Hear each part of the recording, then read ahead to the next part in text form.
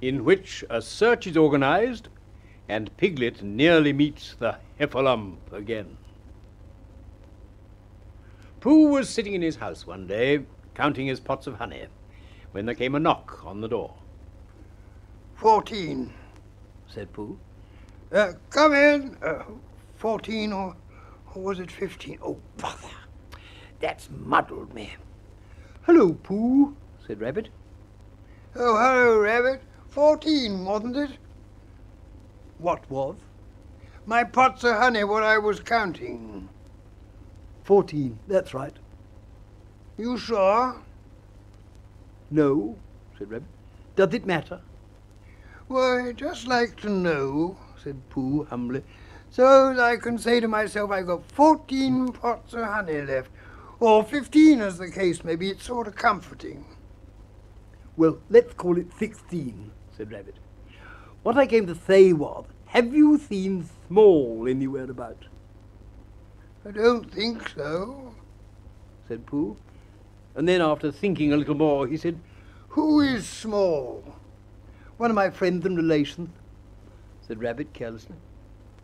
Well, this didn't help Pooh much, because Rabbit had so many friends and relations, and of such different sorts and sizes, that he didn't know whether he ought to be looking for Small at the top of an oak tree, or in the petal of a buttercup. I haven't seen anybody today. Not so as to say, hello, Small, too. Did you want him for anything? I don't want him, said Rabbit, but it's always useful to know where a friend or relation is, whether you want him or whether you don't. Oh, I see. Is he lost?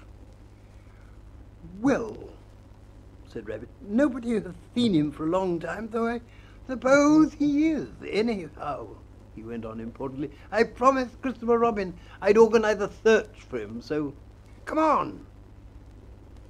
Pooh said goodbye affectionately to his 14 pots of honey, and hoped there were 15, and he and Rabbit went out into the forest. Now, said Rabbit, this is a search, and I've organised it. Done what to it? Said Pooh. Organised it, which means, well, it's what you do to a search when you don't all look in the same place at once. So I want you, Pooh, to search by the 6 pine trees first, and then work your way towards Owl's house and look out for me there. Do you see? No, said Pooh.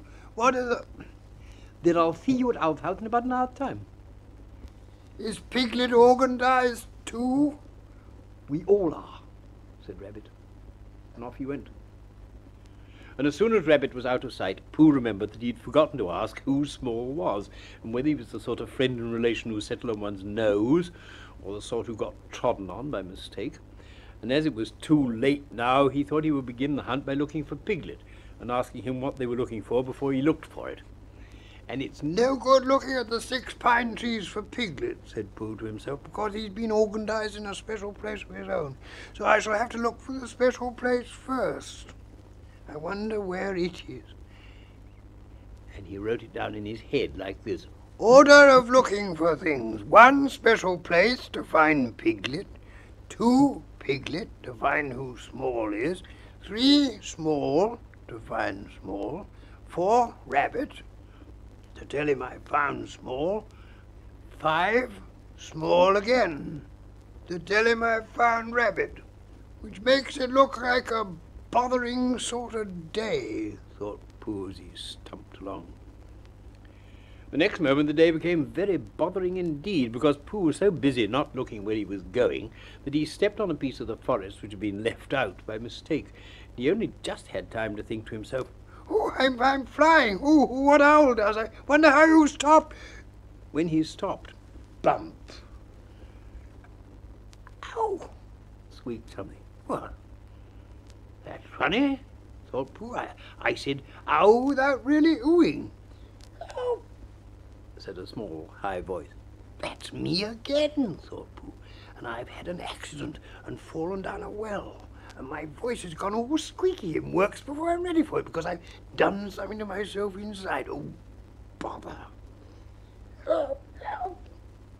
There you are. I say things when I'm not trying, so it must be a very bad accident. And then he thought that perhaps when he did try to say things, he wouldn't be able to. So, to make sure, he said loudly, "A very bad accident to Pooh Bear." "Pooh!" squeaked the voice. "Ah, it's Piglet!" cried Pooh eagerly. "Where are you?" "Underneath," said Piglet in an underneath sort of way. "Underneath what?" "You!" squeaked Piglet. "Get up!" "Oh!" said Pooh, and scrambled up as quickly as he could.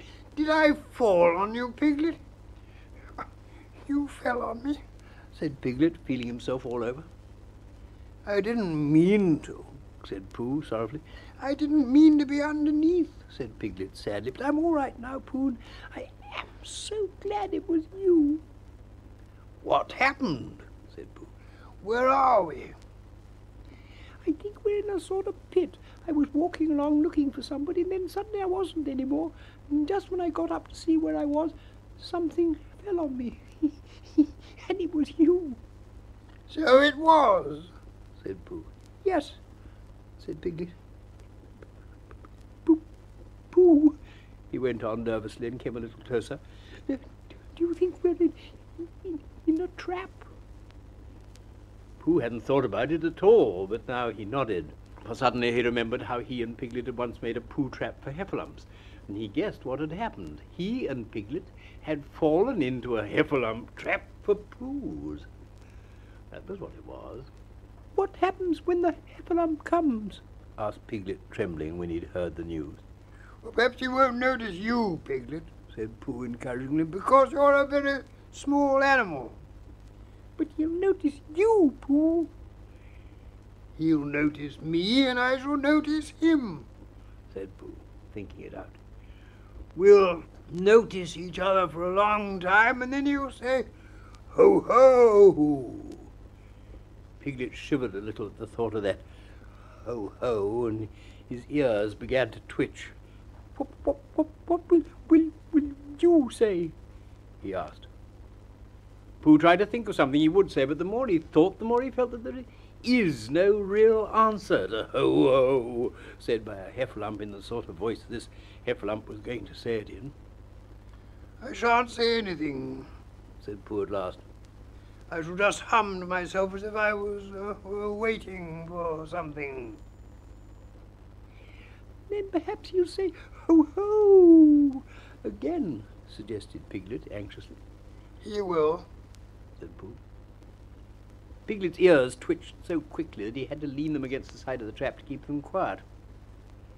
"He will say it again," said Pooh, "and I shall go on humming, and that will upset him, because when you say 'ho, ho' twice in a gloating sort of way, and the other person only hums, you suddenly find, just as you begin to say it the third time, you find..." "What?" "That it isn't," said Pooh. "Isn't what?" Pooh knew what he meant, but being a bear of very little brain, couldn't think of the words. "Well, it just isn't," he said again. You mean it isn't ho-ho-ish anymore?" said Piglet hopefully. Pooh looked at him admiringly and said that was what he meant. If you went on humming all the time, because you couldn't go on saying ho-ho forever. "But he'll say something else," said Piglet. "That's just it. He'll say, 'What's all this?' And then I shall say," and this is a very good idea, Piglet, which I've just thought of, "I shall say, 'It's a trap for a Heffalump, which I've made, and I'm waiting for the Heffalump to fall in.' And I shall go on humming." That will unsettle him.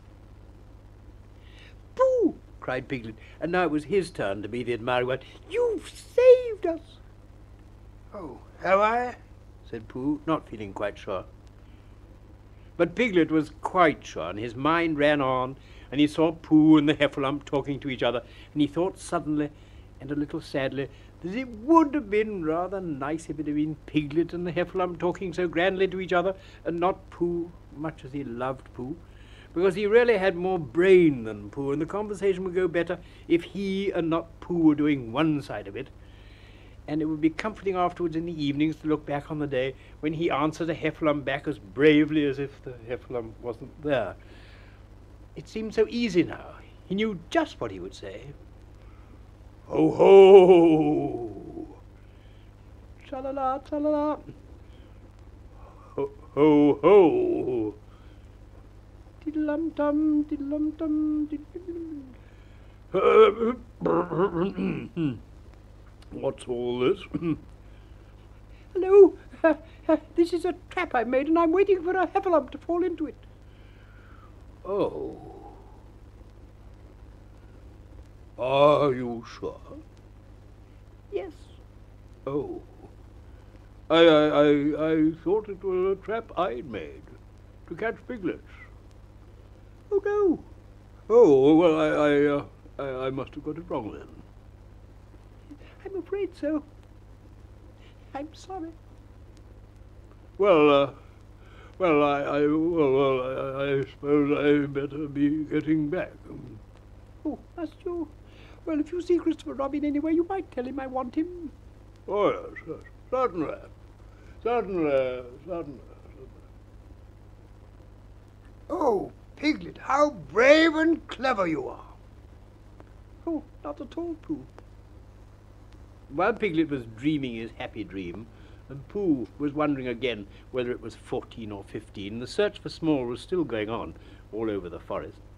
Small's real name was Very Small Beetle, but he was called Small for short when he was spoken to at all, which hardly ever happened, except when somebody said really small.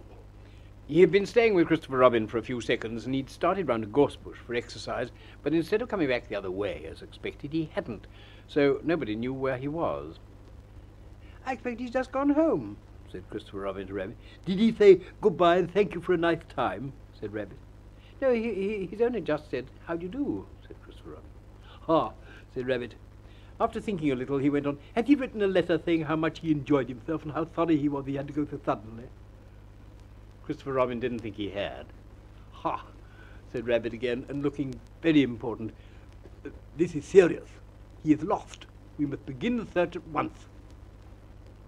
And Christopher Robin, who was thinking of something else, said, where's Pooh? But Rabbit had gone. So he went into his house and drew a picture of Pooh going a long walk at about 7 o'clock in the morning. And then he climbed to the top of his tree and climbed down again. And then he wondered what Pooh was doing and went across the forest to see. It was not long before he came to the gravel pit, and he looked down, and there were Pooh and Piglet with their backs to him, dreaming happily. Ho, ho, said Christopher Robin loudly and suddenly.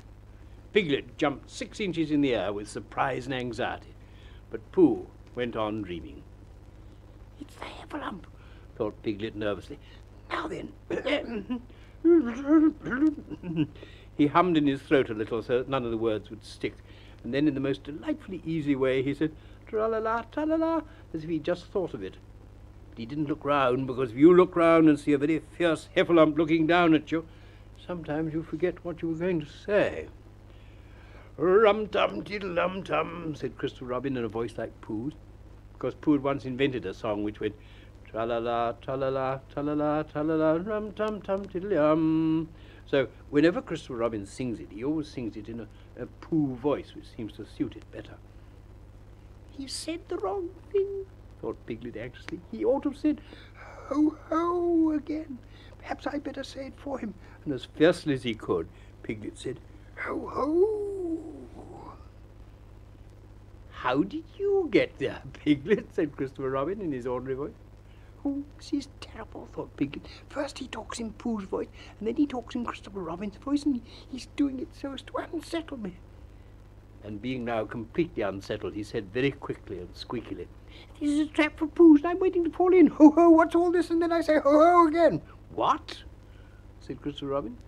It's a trap for ho-hos, said Piglet huskily. I've just made it, and I'm waiting for the ho-ho to come.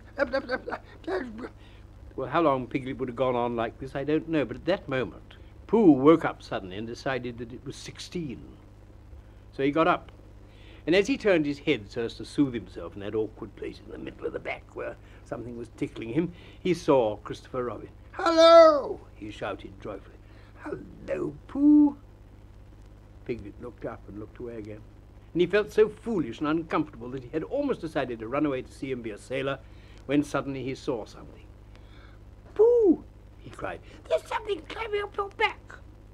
Oh, I thought there was, said Pooh. It's small, cried Piglet. Oh, that's who it is it? Said Pooh. Christopher Robin, I found small, cried Piglet.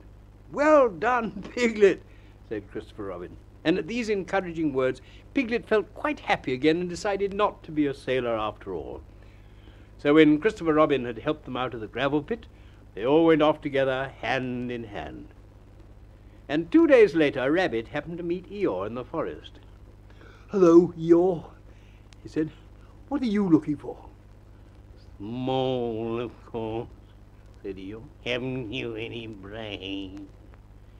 Oh, but didn't I tell you, said Rabbit, Small was found 2 days ago.